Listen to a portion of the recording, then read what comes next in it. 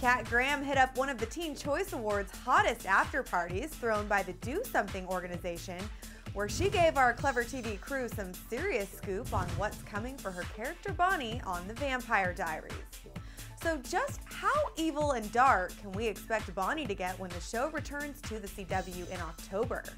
I love when people ask me questions that I think I know. Honey, I don't know what's going on. Do you know anything yet? I know a little bit, but nothing I can really say. I mean, Julie Plec has mentioned that they might have Bonnie experience some new things that she's never experienced. I don't know how dark they're going to take her.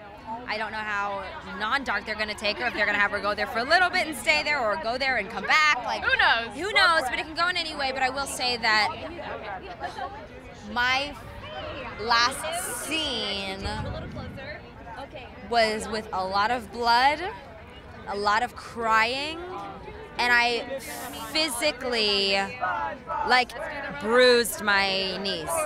Wow, so if you thought the drama hit a high point last season, it does sound like things are about to go to the next level. Hit the comments section to give us your Bonnie predictions, and make sure to click the link below to see our full interview with Kat Graham, where she dishes more on the show, her music career, and a whole lot more. I'm Joslyn Davis for ClevverTV. Thanks for watching, and we'll see you next time.